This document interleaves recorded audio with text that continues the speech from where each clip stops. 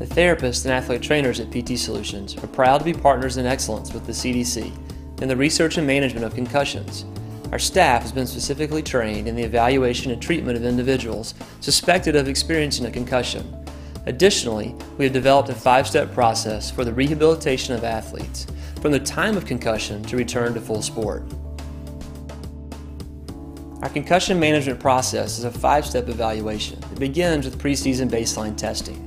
Because concussion cannot be seen on film, it is important for the athletic trainer to document the baseline ability of athletes for a comparison if a concussion occurs. Step 2 occurs at the time of injury. A sideline assessment will be performed by the athletic trainer and team doctor, and a treatment plan will be put in place.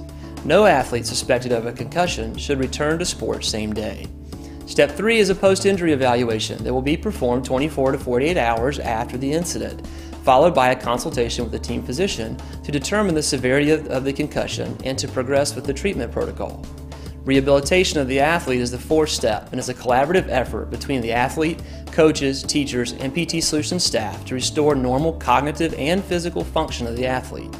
The final step is integration back to sport once the athlete is symptom-free and a graduated exertional protocol that is sport and athlete specific.